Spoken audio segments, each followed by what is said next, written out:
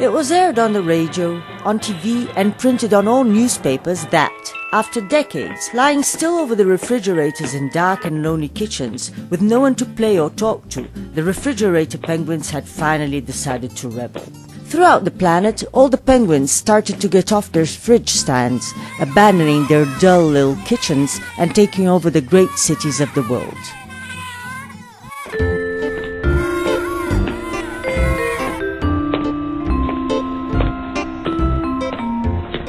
Rome, Paris, Rio, New York, Cairo, Tokyo, all the great metropolises were invaded by millions of lonely penguins ready to have fun after so many years of privation and boredom.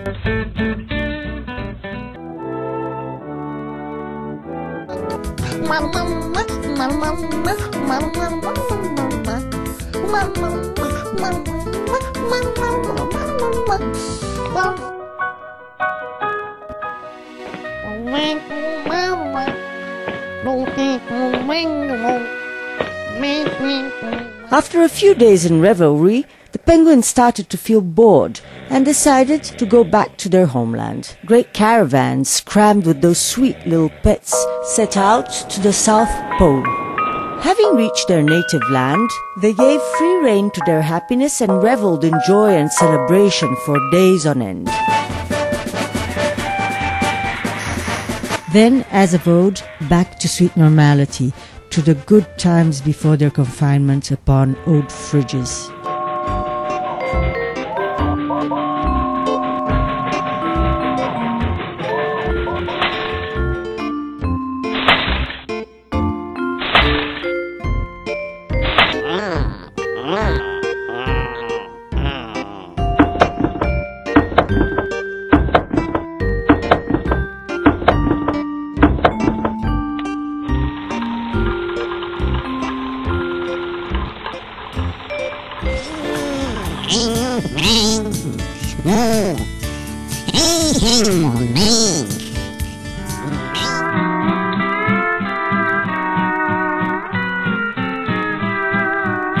One day a human being emerged on the horizon, and the penguins were quite alarmed. However, they soon realized the poor little man was way more terrified to be surrounded by so many millions of penguins. One of the little penguins hastily set him upon his refrigerator.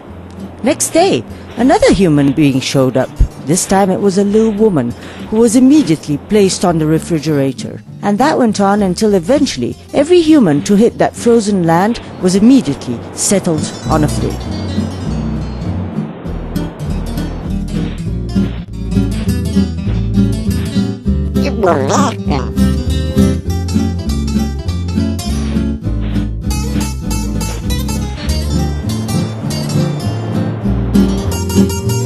Once upon that land, it rained cats and dogs, and after that terrible storm, there shined out such a glorious sun, and over that entire land of ice, there spread a beautiful rainbow. So magical was the atmosphere that it stirred the heart and soul of a certain penguin poet. And he felt such compassion for those poor beings lying on those mute fridges. He made up his mind to gather his people on an assembly and said, "Dear friends, we all know what it is to spend all those years in absolute stillness in somber, bleak kitchens. I think we cannot do the same to those poor human souls." A little group of penguins was not quite convinced about his ideas and argued that they were just giving their own back. But the great majority in the assembly agreed that they had to set them free. And that's how the poor little devils were able to get happily back home again.